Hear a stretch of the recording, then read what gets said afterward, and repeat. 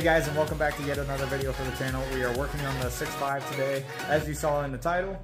I can't wait to show you the products we're using today. They are not sponsoring this video at all, so I'm going to give you my full opinion on it, what I think, and ease of use, and let's get into the video.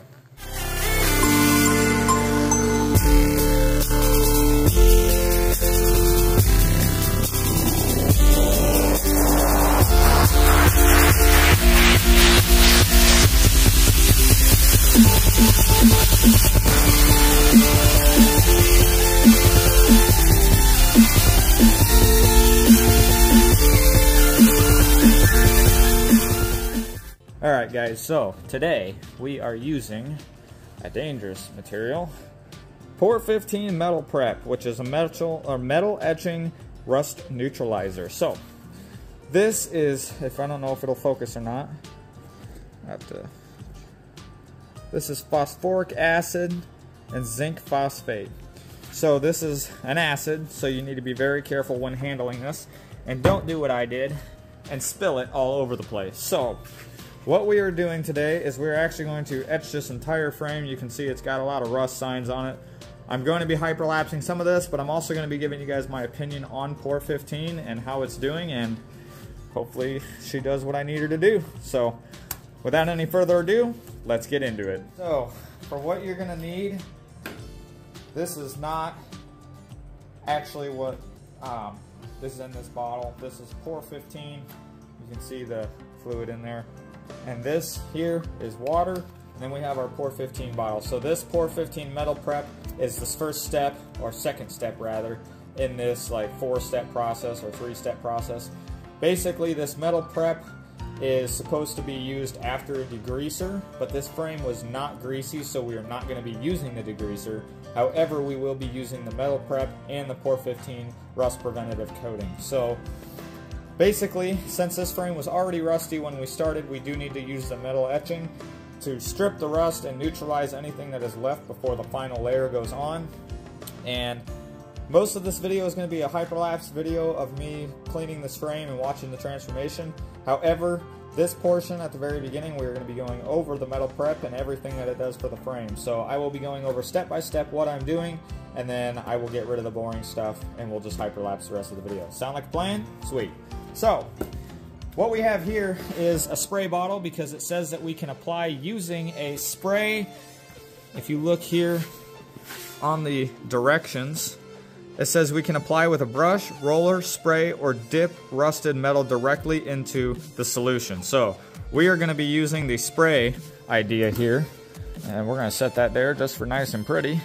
And using this bottle, we're going to lightly apply to the frame. I have a 5-gallon bucket down below to catch any excess, because this stuff is reusable. And we are going to try to see what it does here. We're going to try and create a nice straight line just to see what the difference is. So let's get to it.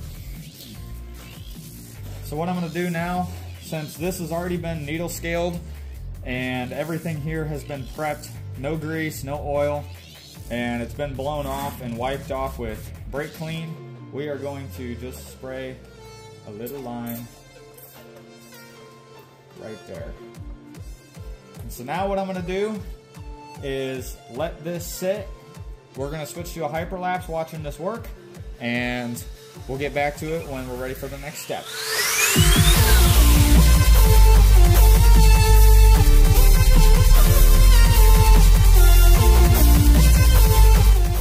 So in this video you are going to see me spray this a few times. This is because the environment that I'm working in is very dry and the acid is evaporating. So I need to keep the surface wet in order for the acid to do its job, and I'm not really doing anything else other than keeping the surface wet. Alright guys, so we are now back here with this. It's been 20 minutes, which we're following the directions. We now need to soak with water. So we're going to remove our acid catching bucket and put our water catching bucket back. And we are now going to thoroughly soak with water as specified in the instructions. And we'll move the acid bucket out of the way. So what I'm actually going to do is soak this down with water, and I'm going to use a brush, a cleaning brush, to scrub this metal here, just to make sure we get all of that acid off of this metal because we are using phosphoric acid, which is not exactly safe for touch and or metal, so for long periods of time. So we've now scrubbed it. We are going to clean this off. I am going to dry this off with an air compressor, and then we will see what this looks like.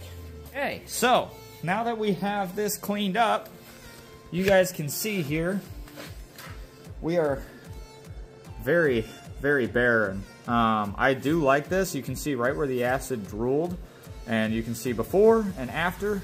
So far, I'm rather impressed. It will take some time though, because you're supposed to wait 20 minutes in between intervals, and it does take a little bit of labor to scrub off this frame. So I'm sure if I let it sit longer, this would look a little bit better, but I've got a lot of truck to be doing here. So we are going to go ahead and continue doing this. I'm going to switch to a hyperlapse. If you guys have any questions about Pour 15, do not forget to leave a comment down below. I'm happy to answer everything that you guys want to know. So without any further ado, let's get to it.